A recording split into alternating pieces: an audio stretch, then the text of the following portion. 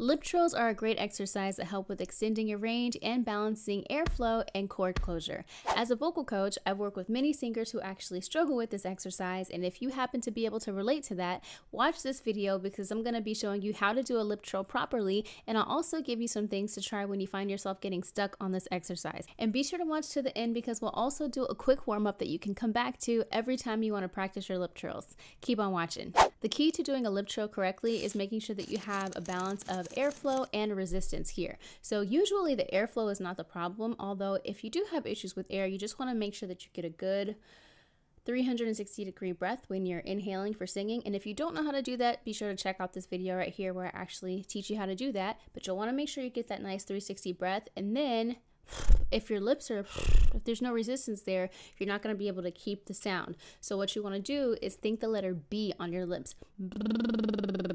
And you don't want them to be too pressed because that will be too much resistance. A lot of times when people do that, they might be thinking the letter P instead of B, right? It's really spitty. So if we think B, and if you're still having trouble with that, what you can do is take your fingers and just push from underneath your lips and push up. You want to do it in the right spot, like sometimes right here in the corner of your mouth. You just want to make sure that you're not pushing them apart, right? Because you're not going to be able to make any sound like that. So make sure you have a nice good breath, and then think the letter B. And the other thing that we can do is think E inside of your mouth. So we're going to think B on your lips, and then we'll think E. We'll put your tongue in that vowel shape of an E inside of your mouth, and it'll sound like this.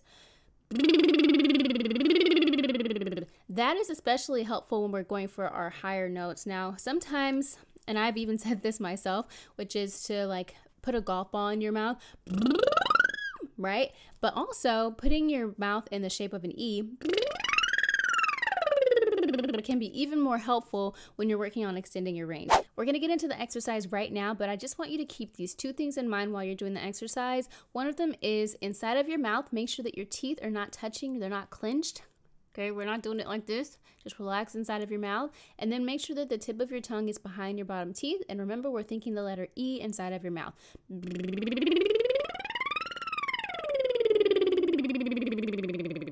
All right, now let's do an exercise that you can come back to every time you want to work on your lip trills. This is actually a great one for range extension too. So we're going to remember to think the letter B on our lips and the letter E inside of our mouth, and you can push up with your fingers, okay? So the exercise sounds like this.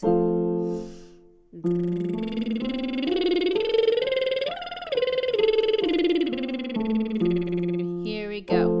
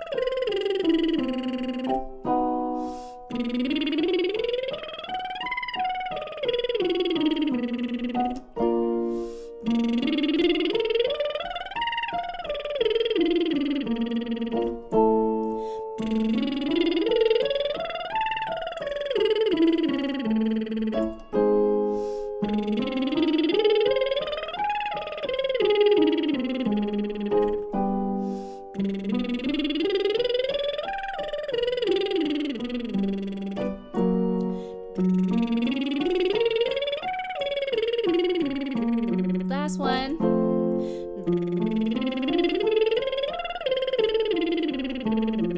Great job, and you can come back to this video every time you want to do a lip trill workout and work on extending your range. If you like this video, then you may want to check out my singing tips playlist right here. I want to thank you for watching this video. Please give me a thumbs up if you found it to be helpful. I'll see you on the next one, but until then, keep dreaming with your eyes wide open. Bye! I'm going in circles, you spin me around.